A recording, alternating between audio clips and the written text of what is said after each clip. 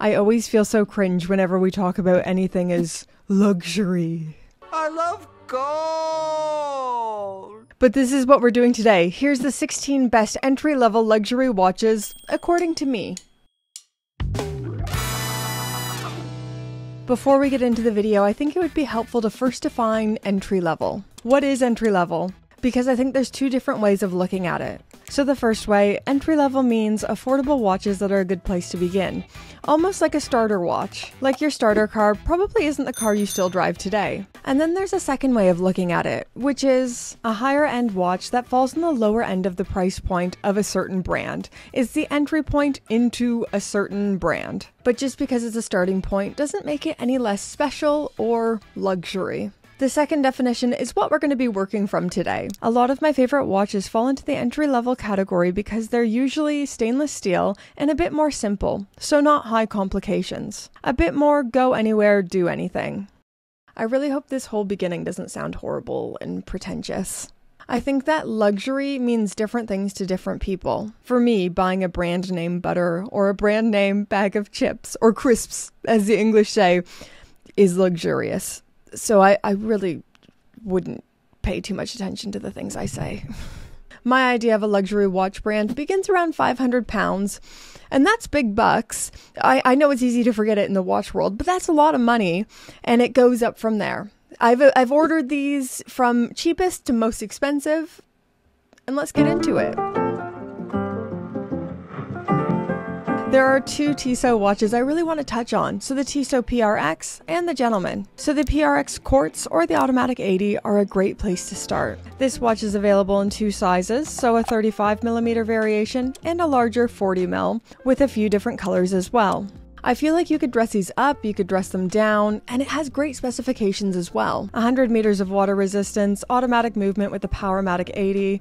You really can't argue with the PRX. I also just needed to quickly highlight the Tissot Gentleman. Although it isn't the watch of the moment like the PRX, these are still so great. A lot of collectors credit their love of watches to Seiko, and there's so much awesomeness to choose from their catalog. There are some Seiko watches that almost feel like a happy medium between Grand Seiko and Seiko, and the Presage, and I'm more thinking the Presage Cocktail Time, are those kinds of watches. Elegant, well made. Or for something a bit sportier, the Seiko 5 GMT is one of my favorite watches money can buy right now. £420, functional, sporty, good-looking mechanical watch. I swear, I'm gonna buy one of these very soon. There's a few awesome nuggets in the Hamilton catalog. The Murph, the Khaki Navy Scuba, but for an entry level it has to be the Khaki Field Mechanical. These almost feel unreasonably well priced at £545 on the NATO, 38mm, so a Goldilocks size, mechanical movement. It's kinda a must-have in a collection. I'm making myself want one. Good grief. I'm gonna buy one now, I can feel it. But one more thing, I'd be kicking myself if I didn't at least mention the brand new Khaki Field Expedition. While it's not as entry-level priced at £1,000, it's a top go-anywhere, do-anything, rugged, sporty watch. I'd get 37mm, but it's also available in 41. Longines is so underrated, and I know I need to talk about them more. For entry-level Longines, I'd recommend something mechanical. Maybe the flagship Heritage, some strong JLC Master Control vibes, but only cost £1,500. Now, it's not that that's nothing, that's still quite expensive, but you get a lot of awesome watch for that money. For something a bit sportier, and well, it's not really an entry-level Longines, it's just my favorite in their current catalog. It's the Spirit Zulu Time. Quite a price jump, so this one is £3,000, but just look at it. It's a lot sportier, 100 meters of water resistance, 39mm case size. You can't argue with this. Am I about to be really biased and name a Nomos that I have? Yes. I love Nomos so much, but my favorite watch in their catalog, and also their best entry-level model, is the Club and the Club Campus. So the Club Campus retails for $1,400 and the normal Club for £1,300. These are classic but still fun. Some are quite bright but still robust with 100 meters of water resistance in stainless steel and the in-house alpha caliber. If you care about in-house calibers, Nomos has to be on your radar. Brittany likes Tudor? I know, it seems almost unbelievable because I never talk about them. But Tudor also delivers bang for buck. For me, the starting place with Tudor would either be with the fixed bezel black base, so the Black Bay 31, 36, 39, or 41, or perhaps something from their classic collection like the 1926. Both are great, go anywhere, do anything watches available in lots of size options. Both have 100 meters of water resistance. The fixed bezel Black Bay is just that wee bit sportier, so it depends on what style you're more after. Before we get into number 7, and I have so much to say about this, we need to thank today's fabulous video sponsor, Surfshark. Do you ever want to compare prices online to find the best possible price? Of course you do. Or unblock content on streaming platforms. Or maybe even keep your banking info safe online. Who doesn't want all those things? And Surfshark can do all those things for you. So I've been using Surfshark for a few years now because I love TV. And British Netflix just wasn't enough for me. So I use Surfshark to watch American, Canadian, anywhere in the world Netflix. But it's not limited to just that. You can find better deals online by changing your virtual location, which is quite handy for those big ticket items like flights, rental cars, maybe even watches, if you have a problem like me. This is my 4th time partnering with Surfshark, I think it's 4th. And one thing I haven't said before, one Surfshark subscription can be used on unlimited devices. So if you go, hit that link in the description, code GRINGO will get you an additional 3 months of Surfshark, and Surfshark One membership only costs £2.17 a month. And you can share it with the whole family. That's value for money, baby.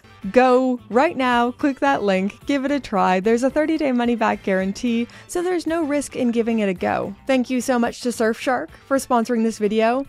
And let's talk about the Tank Solo, or the Tank Must, I should say.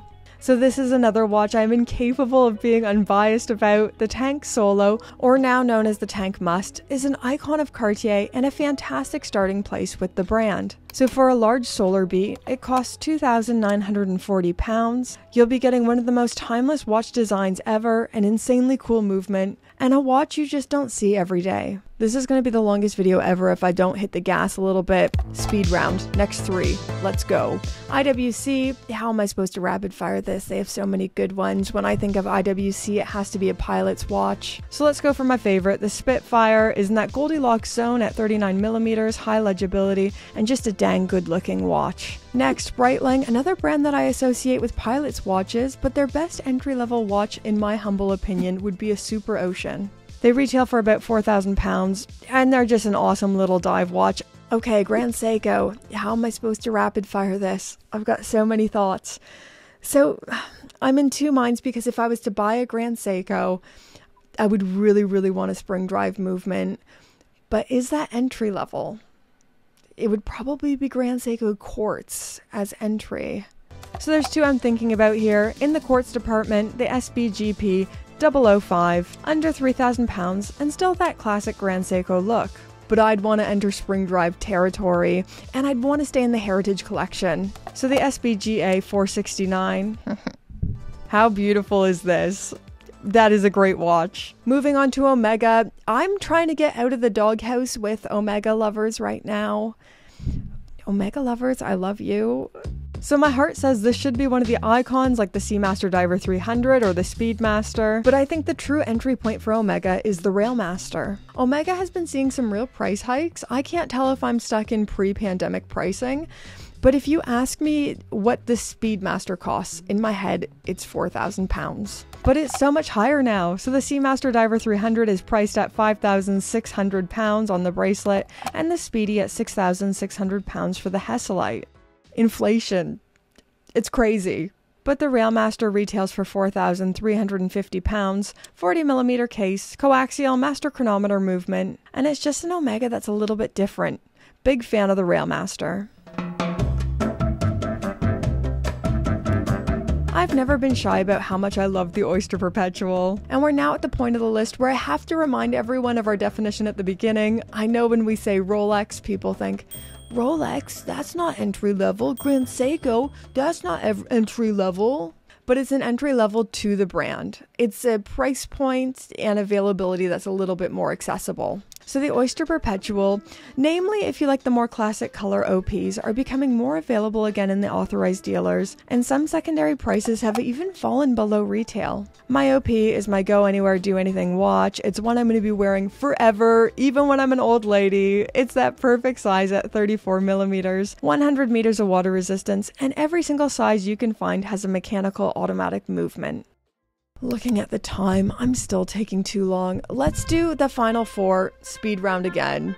Okay, number 13, Jaeger-LeCoultre, and it would be one of the icons that I recommend, but I wouldn't recommend going quartz with JLC.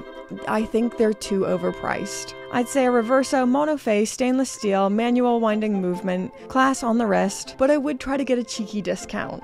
Okay, next, Vacheron Constantin, and I know VC isn't entry level, this is like endgame kind of watchmaking, but there is still entry-level watches you can get into the Holy Trinity. The real entry-level point is with the 56 self-winding, incredibly priced at £12,200, but you really do miss out on the movement that you would want from Holy Trinity level watchmaking, in my opinion. Entry-level sports watch with VC, Geneva Seal would have to be the Overseas. I'd go black dial, and it's double the price at £24,000, but it's more of the degree of finishing I'd want if I'm entering the Holy Trinity. Also the Traditionale.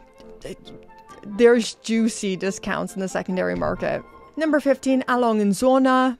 I'm trying to say it right, Germans. I'm doing my best. But the only place to start with ALS is with the Saxonia Thin. Still not cheap at £22,900, but beautiful watches, beautiful craftsmanship. Once again, Grail level brand. This is finishing tier, but the way to enter into Patek Philippe. I would go with one of my favorite watches in their catalog as well, the Calatrava. For a man or someone who likes larger watches, the 6119, classic Patek guilloche hubnail pattern bezel. It's so Patek and costs £25,700. For a lady or a smaller option, the 7200, my personal favorite Patek in the catalog. If I could just come up with 25 grand. Whew. It's hot in here. This is the watch I'd like to start my Patek journey with one day when I win the lottery. And they're quite easy to get from the authorized dealer as well. Wow, I'm really not good at these speed rounds. Anyways, these are my favorite entry-level watches from my favorite brands. I'd love to know in those comments down below, did I miss any of your favorites? Did I miss any big ones? Subscribe if you're not already subscribed. Come on now. And let's thank the Pope tier patrons.